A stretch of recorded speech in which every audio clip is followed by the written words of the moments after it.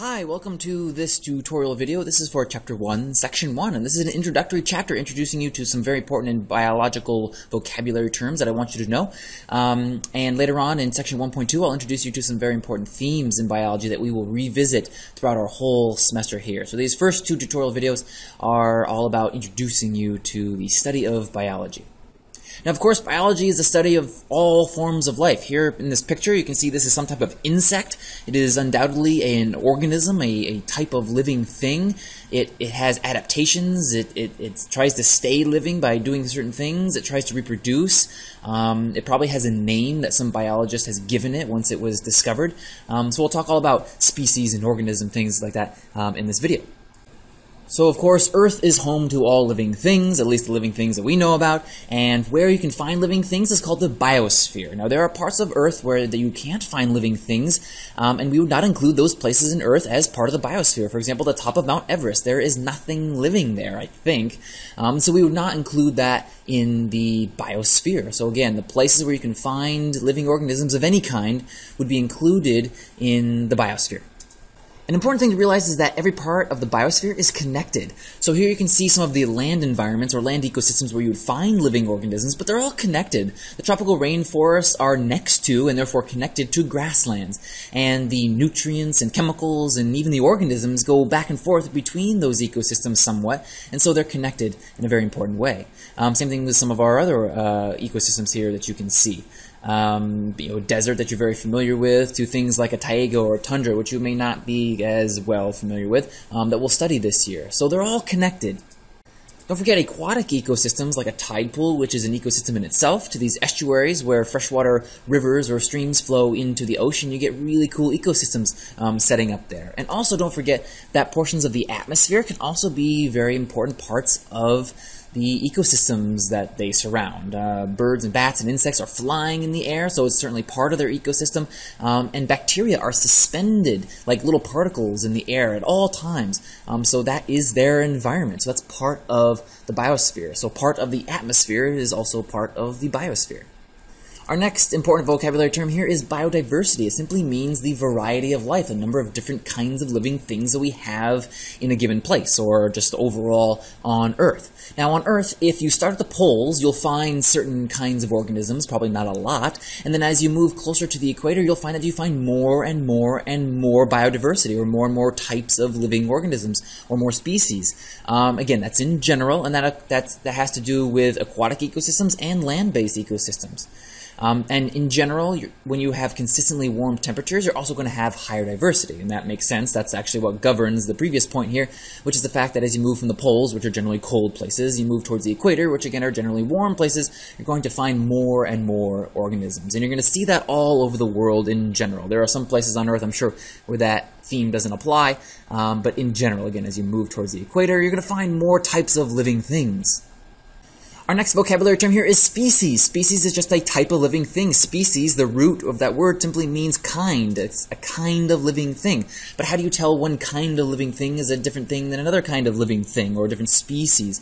Well, biologists use one main governing principle here, and that is that members of a species, a single species, can interbreed and reproduce to continue their species. You're not going to find one type of bird or one species of bird breeding with another species of bird to create some kind of hybrid. That doesn't really happen. You're going to find the species are breeding within their own species.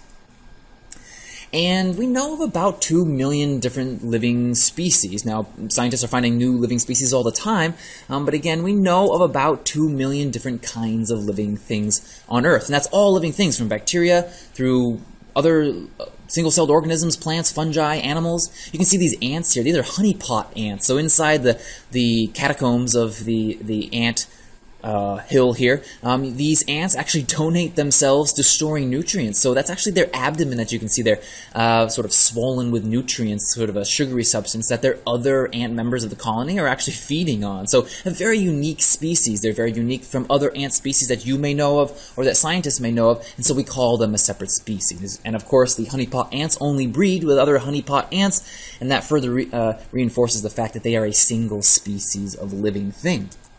Now, all organisms, despite what species they are, share certain characteristics. So let's take a look at those. All are made of one or more cells. Now, a single-celled bacteria is made of one cell, and so that satisfies this criteria. It is a living thing, and a human is a multicellular organism made of hundreds of trillions of cells all working together. They are a multi-celled organism, but again, you have to be made of at least one cell to be called a living thing. Now, what is a cell? Well, we'll get to that in some of our other chapters. Here you can see a picture of the edge of a leaf, and I know it's not green, but it's under the microscope here. You can see that the hairs, and that this is a hair right here on the edge of the leaf, it's made of several different cells, so this is a multicellular organism.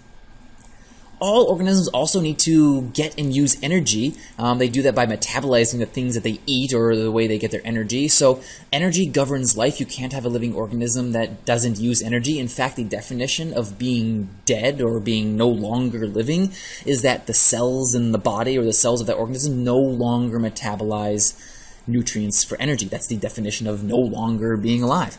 All living organisms are also going to respond to their environment. So given some kind of stimulus like changes in light or changes in moisture or changes in temperature, they're going to respond in some way. Again, the only way an organism would not respond would be as if they're no longer living, if they're dead.